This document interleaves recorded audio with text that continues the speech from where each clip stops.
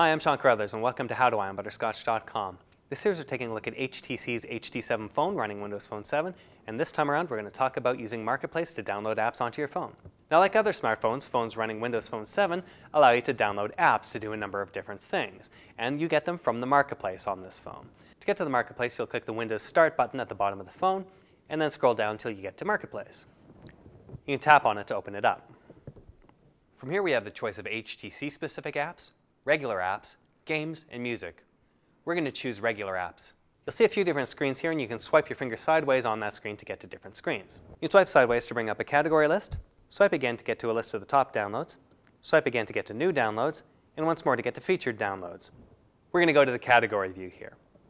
Now when you get to category view, you'll see a bunch of different types of categories of apps that you can download on the phone, like games, productivity apps, social apps, that sort of thing.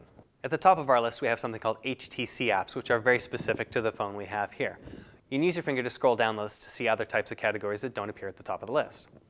When you see a category you like, you can tap on it to open it. We're going to tap on social. Now at the top of the list you'll see different categories. You'll see top, new, and free. Again, you can swipe side to side to get to the type of content that you want. We're going to scroll over to free to get to free applications like Facebook and Twitter. Again, you can use your finger to scroll up and down through the list, and when you get to an application that you want to find out more about, you can tap on it. You get a screen with more information about the app, the pricing of the app. In this case it's free, but in other cases you might have a price here. At the very bottom you have the option to share or install. If you type on share, it'll allow you to share the information about this using Messenger or Hotmail. If you want to just install the app, you can tap on install.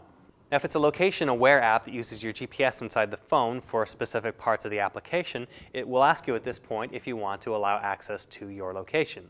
And we're going to say yes because we do. Then it'll ask you to confirm your purchase on the next screen. Tap install and it'll start to install your application. You'll see a progress bar listing how far along your download is or whether it's pending. Then once your app is downloaded, you can get to it by hitting the Windows Start button at the bottom of the screen, clicking on the right arrow at the top of the screen, and then scrolling down the list until you get to it. Now if it's an app you're going to be using a lot, you can choose to put it onto your home screen by pressing and holding on the app from this list of applications and then choosing the option to pin it to your home screen. That way every time you fire up the home screen, it'll appear on the list.